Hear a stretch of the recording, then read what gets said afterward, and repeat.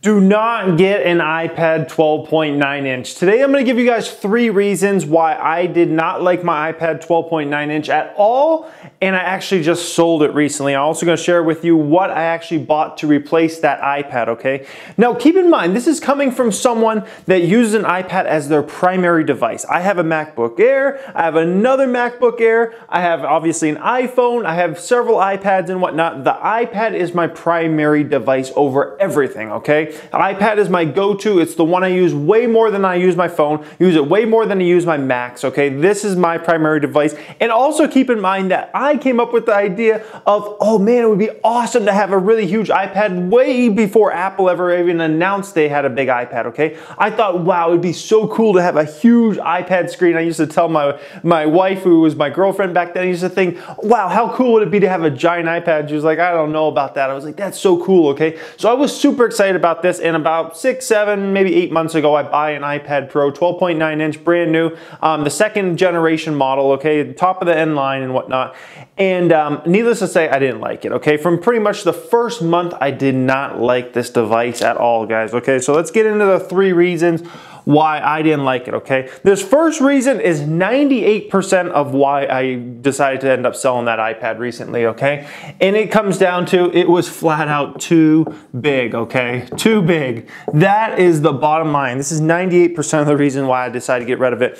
It's too big of a device to be a handheld device, okay? It's basically, if you own a MacBook Air, basically imagine carrying that MacBook Air around and I'm talking about a MacBook Air, the 13.3 inch one. Imagine carrying that around and trying to use that as a handheld device. It's just ridiculous, guys. It's just ridiculous. It's, in my opinion, it's not worth it, okay? Some of the apps I tried for video editing and photo editing, they were okay, but I still preferred to do it on my Mac, okay? Way more than I preferred to do it on that iPad. So for the reasons I ended up getting it, I ended up not using it. And then I found for like general use, like talking about just surfing the internet, talking about looking at apps, you know, looking up stocks and things like that, the majority of time I usually spend on a device, I was using my 9.7 inch iPad way more, okay? Even though that was 3 years old at that point, there was a iPad Air 2. I was using that still like 90+% of the time, and I was using my other iPad, you know, such a smaller amount of time, okay? It was just flat out too big, okay? It's just too big of a device to really use as a handheld device, which is really what it is at the end of the day, because if you're using it, if you're thinking about, you know, why not get something stationary, then you might as well get a laptop or something like that, okay?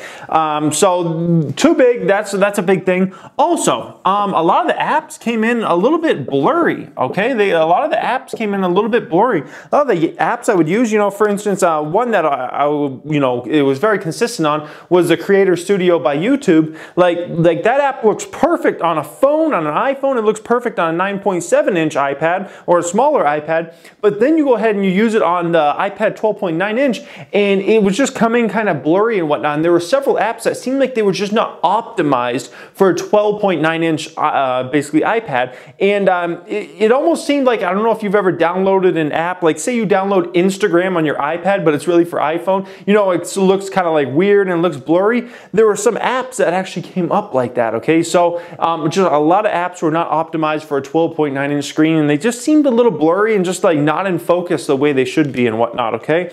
And the third reason is because it took forever to charge, okay? Charging was a long process with that iPad. I think it's just because they load it with batteries, because it's a huge screen. We're talking about almost a 13-inch screen.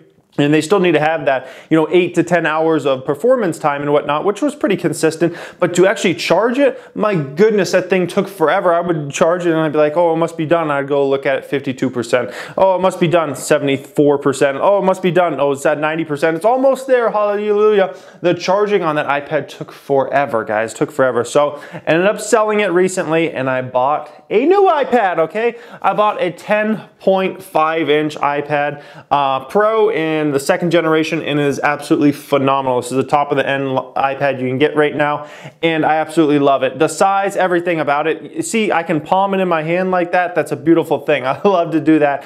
It is perfect. It's got all the top of the end specs, everything that my iPad Pro second generation had, the 12.9 inch version. This has got everything. The only difference is the screen is smaller, okay? Batteries are smaller. Everything is optimized for this iPad, top of the line, and I am absolutely loving it. So needless to say I would not recommend the 12.9 inch, even if you're someone that's a creative.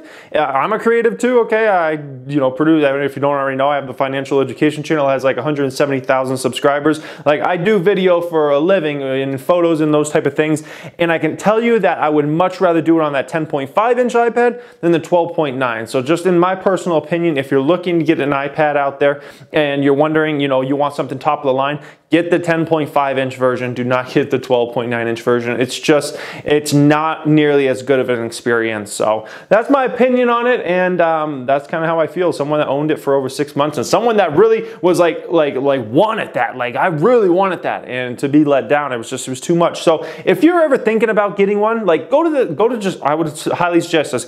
Go to the Apple Store and spot up there and just use an iPad 12.9 inch for an hour. Okay, just go to the Apple Store and do that for an hour and hold it for an hour. Don't put it down, just hold it for an hour and see how you like that, okay? I wish I would have done that. I went to the Apple Store before and saw them and just picked them up for a second and put it down, but I never actually really used it for any length of time. Go to the Apple Store, use it for an hour and see if you still really like it. I can bet you any money that the majority of you will not like it once you've actually spent some time around it and spent, holding it for an hour or whatnot. So hope you guys really enjoyed this. Let me know your opinion. If you actually own an iPad 12.9 inch, let me know if I changed your mind to the 10.5 inch version. I would love to hear from you guys in that comment section. As always, make sure you hit that subscribe button. Thank you for watching. Have a great day.